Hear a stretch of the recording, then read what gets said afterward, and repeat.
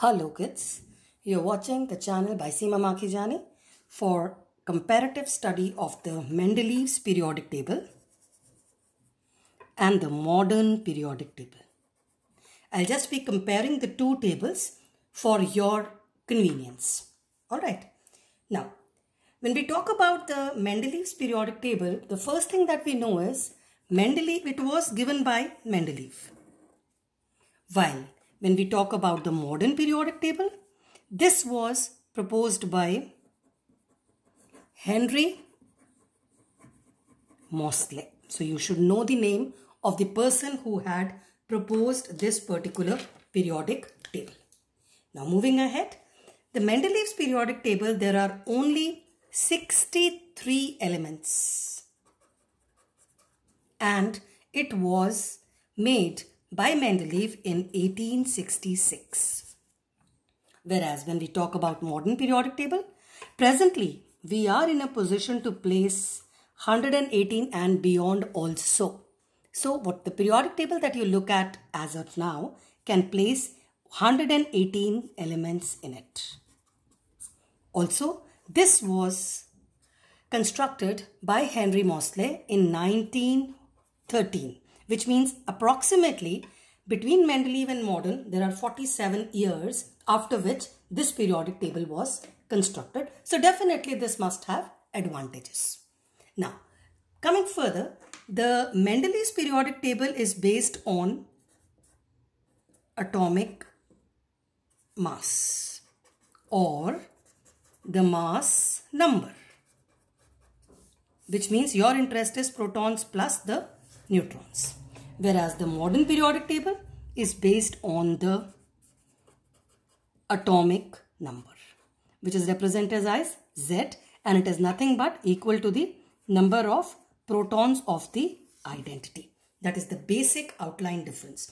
When you arrange the elements in the Mendeleev's periodic table, you arrange them in the increasing order of mass number. When you arrange them in the modern periodic table, you do so in the increasing order of atomic number. Fine. Moving ahead, this particular periodic table, the construction. How are they different in construction? In construction, Mendeleev's periodic table had 8 groups and it had 6 periods. Of course, the 8 groups were further divided also into A and B. Out of these 8 groups, if we talk about them, the 1 to 7 all were divided into A and B sections, subdivided, whereas the 8th group was not divided. Alright, when we talk about the periods, in the periods you have 1, 2, 3, 4, 5, 6 periods. Periods are horizontal. The horizontal rows that it had, 1, 2, 3 were intact, no subdivisions, whereas 4, 5, 6 were all divided into first series and the second series, which means the Mendeleev's periodic table was subdivided, the groups were also divided and the periods were also divided. When we talk about the modern periodic table, the groups are always the vertical rows. The vertical columns were 18 in number and the periods are the horizontal rows. Just for your understanding, horizontal rows were 7 in number. No subdivision.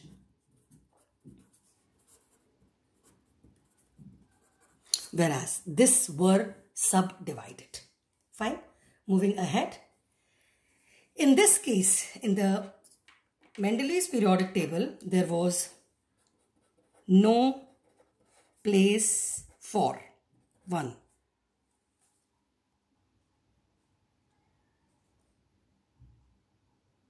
No place for the noble gases. Also, it had no place for isotopes. Now, if you remember, isotopes have different mass number. तो बेटा अगर mass number अलग हो जाएगा तो उनकी position अलग हो जानी चाहिए ना? That was the question. Whereas when we talk about modern periodic table, the group 18 is for the noble gases.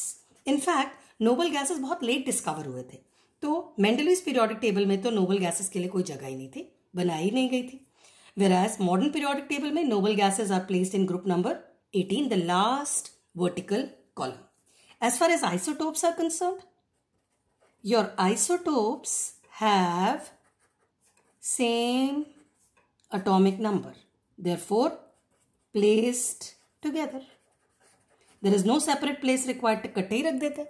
मतलब अगर we have 2 क्लोरीन के isotopes, एक क्लोरीन 35 है और दूसरा क्लोरीन 37 है, तो दोनों एक साथ ही प्लेस्ड है. जहां पर क्लोरीन है वहीं पर उसका आइसोटोप है. Fine, moving ahead.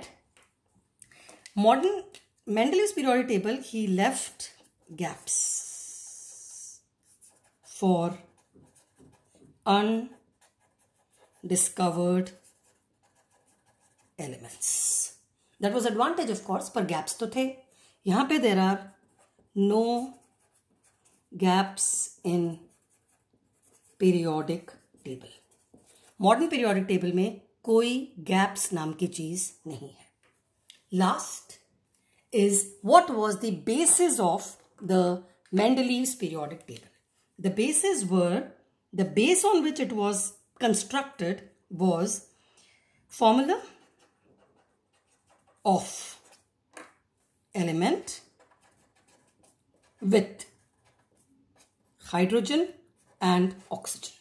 These were the two elements considered. For example, एक element है R, ठीक है, उसकी वैलेंसी है 2.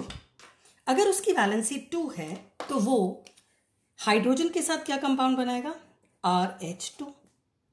और वो ऑक्सीजन के साथ क्या कंपाउंड बनाएगा? RO. So this is what was studied. जितने भी एलिमेंट्स का हाइड्रोजन और ऑक्सीजन के साथ ऐसा फॉर्मूला है, दे were placed together. So the formula of the elements with hydrogen and oxygen was the criteria for the Mendeleev's periodic table. The elements which had similar formulas with hydrogen and oxygen were placed together. Whereas when we talk about the modern periodic table, what was this based on? This periodic table was based on electronic configuration. इसका क्या मतलब? Example लेते हैं. Sodium.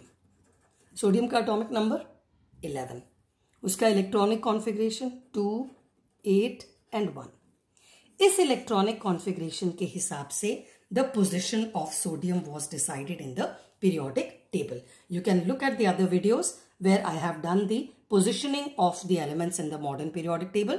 I've also done the Dobrunner's triads and the Newland's octaves in the playlist for classification for class 10th. You can have a look at that also, and the placement video also. Now in this case, how many shells are occupied? Shells occupied. कितने shells occupied है? K, L, M. There are 3 shells occupied. Therefore, period is 3. Period is decided by the number of shells occupied. Whereas, what is the valence electrons? 1. Therefore, the group number is equal to 1. So, when we talk about modern periodic table, then we have 11 elements are placed on the basis of their electronic configuration, the number of shells and the valence electrons. Whereas when we talk about the Mendeleev's periodic table, it is based on the chemical properties. Which chemical properties? The formulas of the element with oxygen and hydrogen. On the basis of this formula, they were placed in the Mendeleev's periodic table. With this, I come to the conclusion of the comparative study of Mendeleev's periodic table and the modern periodic table. So you have everything in this particular sheet which you require to study both the periodic tables together. Fine. I hope the video is of use to you. If you like it, please share it with your friends of class 10th and do well in life. Stay connected. Keep subscribing my channel. Thanks a ton.